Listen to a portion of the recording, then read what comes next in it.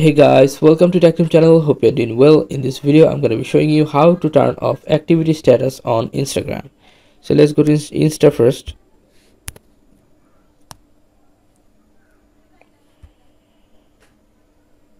Now click on bottom right corner your profile icon. Now click on top right corner 3 dash icon. Now go to settings and privacy, the first option. Now scroll down and you will be finding here messages and replies. This one, click on this. Now you can see here the third option, show activity status. Click on this. Now you can see here that your activity status is toggle on.